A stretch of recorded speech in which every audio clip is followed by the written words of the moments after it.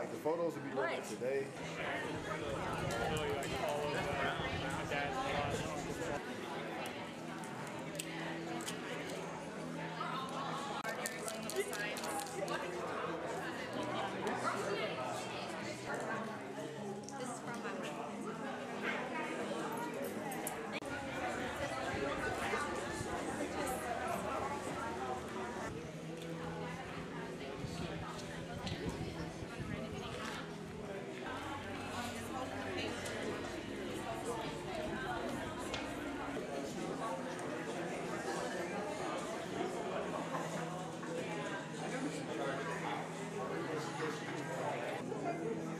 Look, no shake.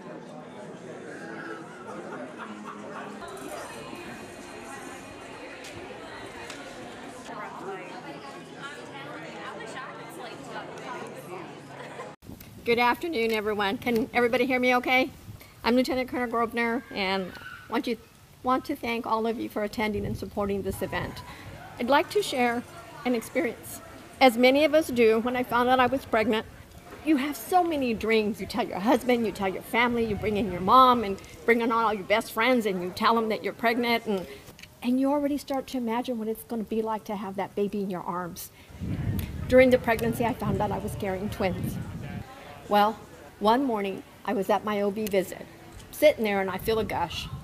So I go up to the front desk, I let the nurse know, they take me back, they send me to sonogram, and they tell me I've lost one of them. And your heart breaks. Your heart breaks. All those dreams go out. So what do? We call our friends, we call our parents, we call a brother or sister. And the thing is you want that support. You want that understanding. The one thing that we forget is that we're not grieving alone. My husband was supportive, and he was. He went through a little bit of a hard time too, you know, and there's people around you. If you take a look right now, you can see people around you that have shared in something similar.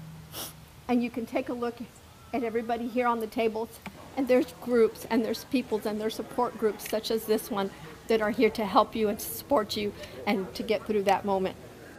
Our children and their footprints will always be in our hearts, and we will always remember them, and we will always carry them with us, and we will always carry the dreams that we had. As time marches on, the faces of Charlie Company will change until no one inside the company personally knew any of the fallen 9 soldiers. But those new faces will know the history of Charlie Company, the names of our fallen, and where they fell, because of memorials like this sign. To the folks of Trigg County, you have my personal gratitude for all that you have done and continue to do for our soldiers and our military families.